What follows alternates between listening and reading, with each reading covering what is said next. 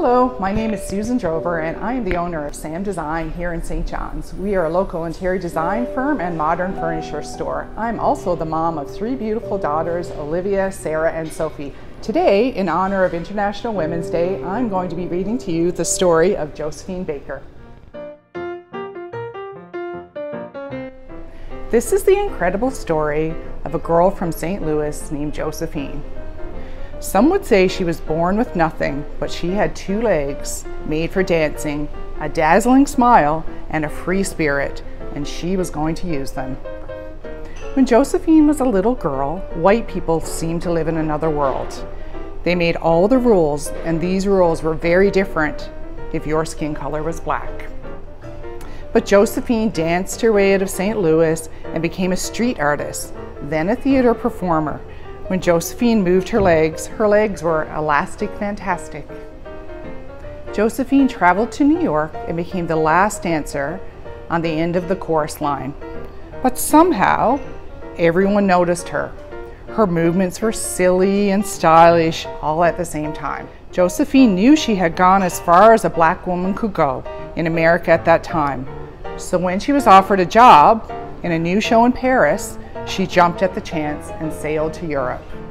Just imagine how Josephine felt arriving in France. Here, black and white people lived alongside each other. For the first time in her life, Josephine felt free.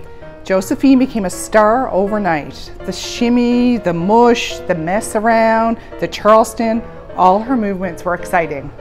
People had never seen anything like it before. First Paris, then all of Europe. Her fame grew, and so did her pet collection.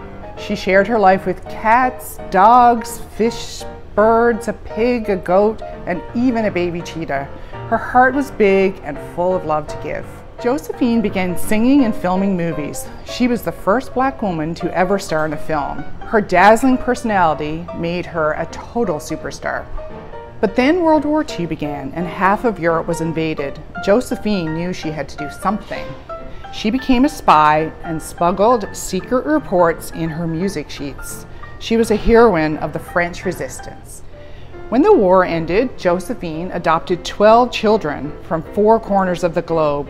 She believed people of all colors could live together in harmony and wanted to prove it to everyone. But times were changing in America, and Josephine returned home. She traveled to Washington and marched for civil rights along with thousands of other people. A man named Dr. Martin Luther King Jr. marched with her. And when she celebrated her 50-year career on stage, the world gave her a standing ovation. It was a long way from St. Louis for little Josephine, but she had made it in her very own spectacular way. The end.